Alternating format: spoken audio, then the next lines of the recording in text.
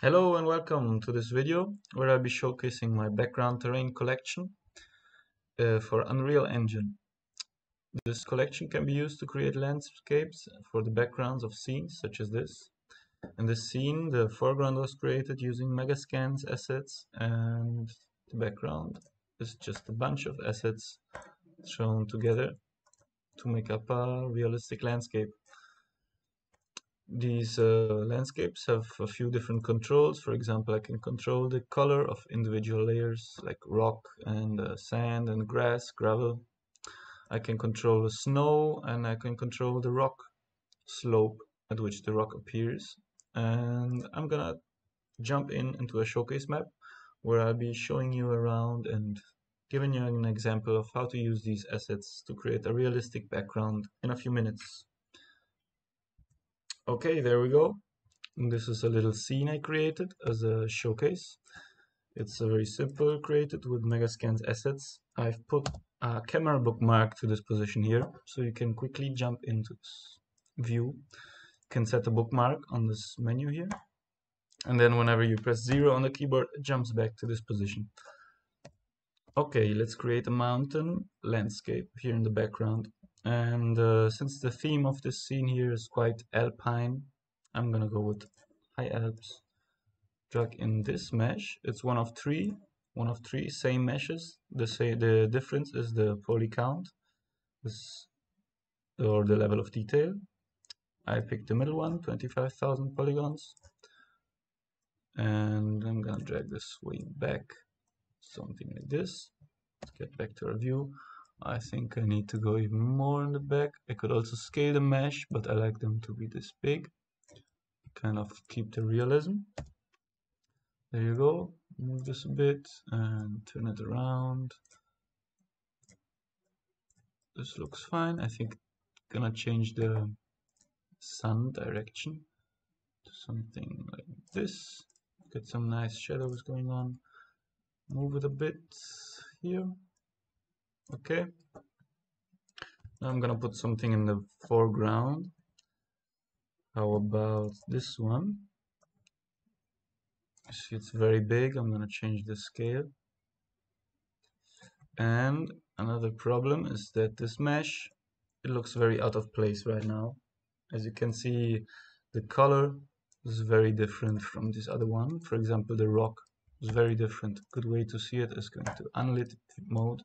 You see it has some very mesa-like, something a bit more deserty or very arid. Doesn't fit the theme very well, but this can be changed in the material settings. So we can change the grass color, can change the gravel color, and we can change the rock color as well. I think they all need some adjusting. Let's put the prevalence and the strength to 1. And okay, now we can pick something that fits more the green on this side of the mesh. On the other mesh, I think this a bit more light maybe.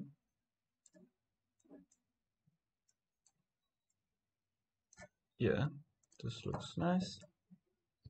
The gravel color right now, it's almost red, so we want something a bit more very neutral gray. This works fine. And the rock color also needs to be the same as this one here in the background. And just gonna pick a color maybe and turn the brightness up a bit. This looks fine.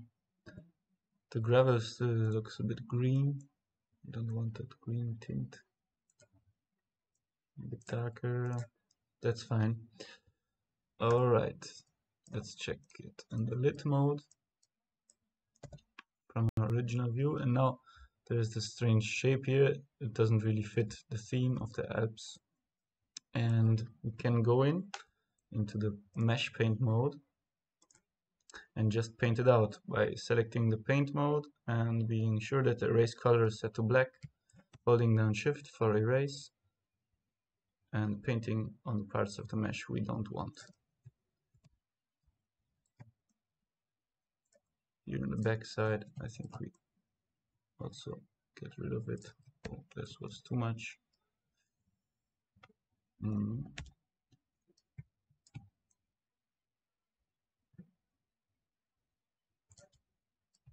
Okay, let's check it out from our normal view. There's still this part here sticking out. No. There you go. Back to normal mode, selection mode, and you can see this now looks more in theme. Scale it down a bit.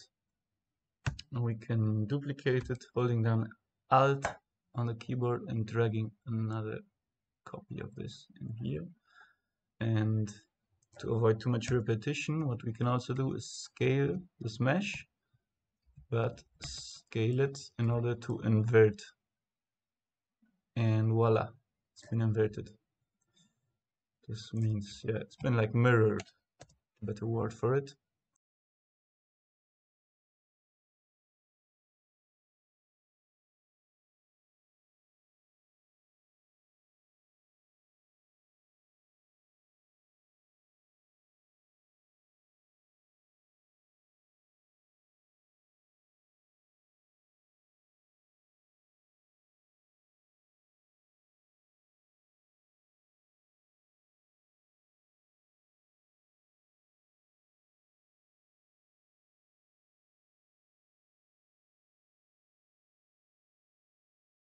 This gap on the right side, which needs filling, I'm gonna put a mountain there, but scale the mountain down a bit, not to make it massive like the other ones. Scale it way down and put it in the foreground like this. Let's check it out.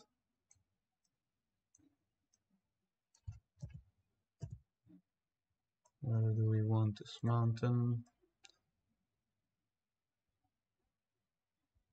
Maybe something like this.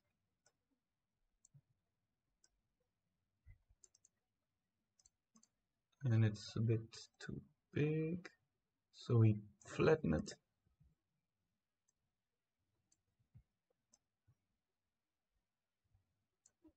And one thing we can do is adjust the height of the snow, because right now the snow is accumulating at lower altitudes than on the rest of the terrain. We can go into the material and choose to use the custom snow, and the custom snow only. The snow gets placed based on the slope. As you can see here, I can adjust the slope at which the snow gets placed, and I can also adjust the height at which it gets placed. So let's check it out. What's a good height for it to appear? I think just at the tops like this is good.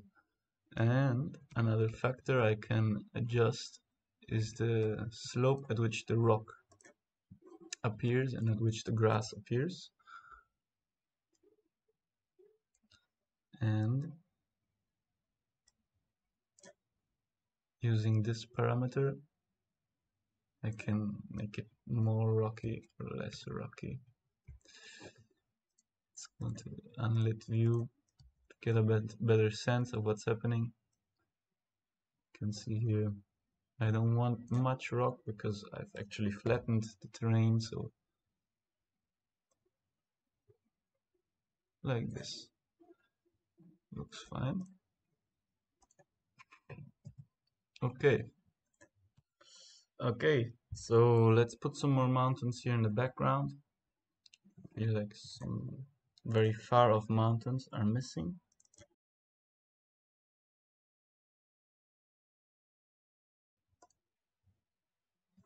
Yeah, that's it for the terrain. Now, one last step. I want to add some trees. The trees can be found under miscellaneous, the trees. It's a foliage type. So let's go in and do some foliage painting. Drop them in, select them, gonna select the deciduous only, and you gotta be aware of choosing the right density and the right scale to fit the terrain. In this case, you can see the values here, and let's see what it looks like if I paint them on.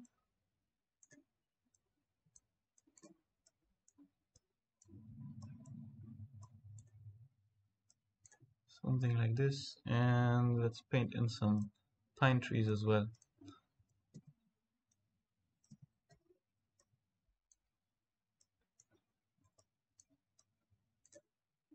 Actually, not on the snowy areas.